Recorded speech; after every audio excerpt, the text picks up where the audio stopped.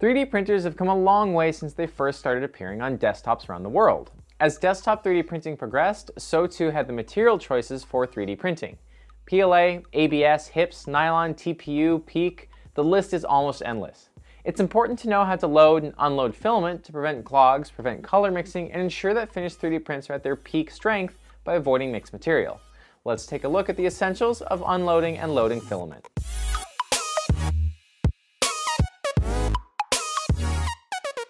It should be straightforward how to load filament into your 3D printer, but if it is not, here are some guidelines on the different mechanisms used to set up your printer for receiving filament.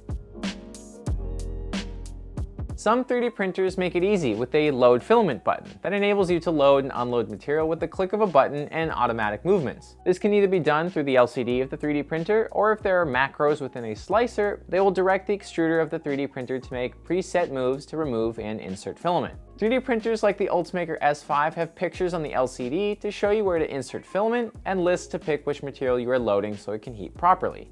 The Pulse XE utilizes macros within MatterControl to enable quick material unload and loading with minimal user intervention. For the advanced users, it's possible to write your own macros as G-code files that you can select to unload or load material. However, that requires an intimate understanding of that user's 3D printer and the intricacies of the G-code language. In any case, if your 3D printer features these loading and unloading abilities, it's best to follow the steps closely rather than manually make changes. Loading filament into a 3D printer is almost identical to unloading, with a few easy caveats. Step 1. Preheat the nozzle to the higher temperature between the material you are changing to or the material you are changing from. If you previously printed with Nylon X and are changing to PLA, preheat the printing temperature of Nylon X to make sure it is completely purged from the nozzle. Filament printing temperatures can vary widely between filament types and brands. You can typically find the accurate printing temperatures specific to your filament either on the spool or on the manufacturer's website. Step 2. Snip the end of the filament with flush cutters at an angle. This will make it easier to guide the filament into the extruder path. Step 3. Bend the filament slightly to straighten it out and prevent it from curling and missing inside the extruder. Step 4. Relieve pressure on the extruder using the lever or loosening the thumb screw and hold it in place. Step 5. With your other hand, insert the filament into the extruder. With the direct drive, where the extruder is attached to the print head, this can be done by feel until you can see the filament extruding out the nozzle. With the Bowden extruder, you will be able to see the filament enter the Bowden tube and then easily push it through the nozzle. Step 6. Once the filament has reached the nozzle, readjust the tension. Step 7. Through the LCD, extrude 100 millimeters of filament to ensure that the previous material is adequately purged or to transition completely from the previous filament to the new one. If your printer does not have an LCD or a way to move the extruder, you can force filament through the extruder by releasing tension in the same way you loaded filament. Simply push through roughly 100 millimeters of filament by hand to accomplish the same effect. If you switch between two filaments that have completely different printing temperatures, remember to check that the nozzle temperature is set to match the filament it will now be extruding before printing with the material. In essence, if you switch from Nylon X to PLA, make sure you set the printing temperature to PLA after the Nylon X has been completely purged.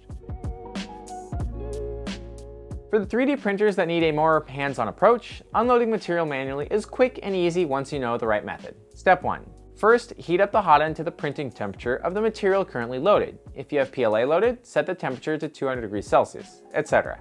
Step 2. Release the tension on the extruder if possible. Some extruders utilize a small thumb screw to compress a spring and apply more force to the filament, like the Bondtech BMG or the E3D Hemera. Others just use a small spring-loaded lever that can't be adjusted. In this case, press down the lever to relieve tension. Step 3. With tension relieved, push the filament gently into the extruder until you see a small amount extrude out of the nozzle. Step 4. Quickly pull the filament out of the extruder. This should be done in a smooth motion, not a yanking one, to prevent the filament from snapping. You should see the end of the filament will be slightly larger than normal, indicative that this part of the filament was in the nozzle and there isn't any filament in the extruder path or Bowden tube. That's all there is to it. Every 3D printer is unique in its own way, so be sure to check any manuals or guide provided with your 3D printer initially before trying this all-inclusive method.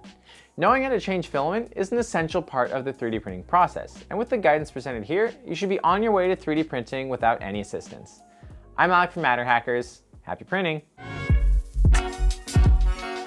Hey there, thanks for watching 3D Printing Essentials, Filament Loading and Unloading. I know when I first got started, this was a sticking point for me, so I hope my mistakes become helpful lessons for you. If you want to read some in-depth articles, you can go to MatterHackers.com, or to stay up to date with all of our digital manufacturing content, be sure to click subscribe. See you in the next one.